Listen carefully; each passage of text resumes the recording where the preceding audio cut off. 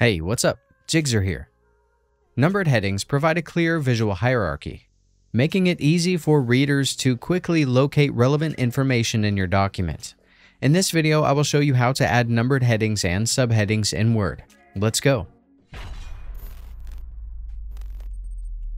To create those numbered headings and subheadings in your document, let's use Word's multi-level list feature.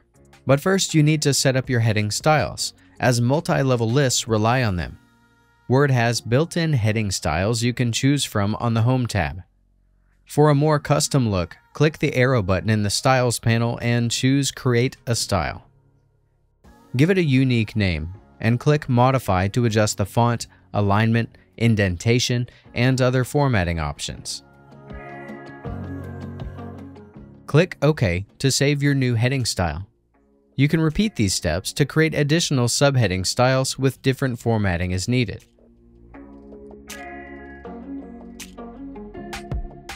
With the headings ready, let's create the multi-level list to get those numbers in place. On the Home tab, click the drop-down arrow next to the multi-level list icon and choose Define New Multi-Level List. Expand the configuration window by clicking More to see all the options. To begin, focus on the first level of your headings. Link it to the corresponding style, either a built-in one or the heading you made earlier. Choose a numbering format you like, and adjust the bullet position and alignment until it looks good. You can see your changes in the preview window above to make sure it appears as you expected. Remember, you need to do this for every level of your headings. If you have subheadings, select the next level, in my case 2, and match it to the right heading style. For the format, let's try subheadings numbered like 1.1, 1.2, and so on. Enter 0.1 in the formatting box to specify the first value in the increment, and select Level 1 from the Include Level Number From menu.